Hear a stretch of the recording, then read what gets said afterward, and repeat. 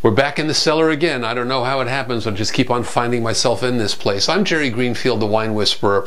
When I teach my classes, one of the things I try to do is to give people the tools to get some sort of a wild guess about what might be in a bottle of wine that they've never seen before. You go to a wine shop or the supermarket, or you take a look at a wine list in a restaurant and it says Vaquera. Well, what does that mean? Or it says Sauvignon Blanc. Well, what is that supposed to taste like? A wine writer that I admire very much, Andrea Robinson, talks about a thing called the 3 Gs, and I think this is a really good idea.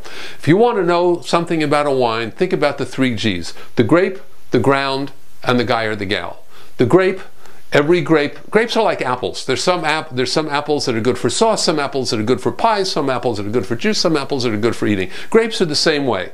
Cabernet Sauvignon tastes one way, Sauvignon Blanc tastes another way. So if you know what the grape is, and you know what the flavor characteristics of the grape is, then you're like a third of the way home. The second thing is the ground. Where does it come from?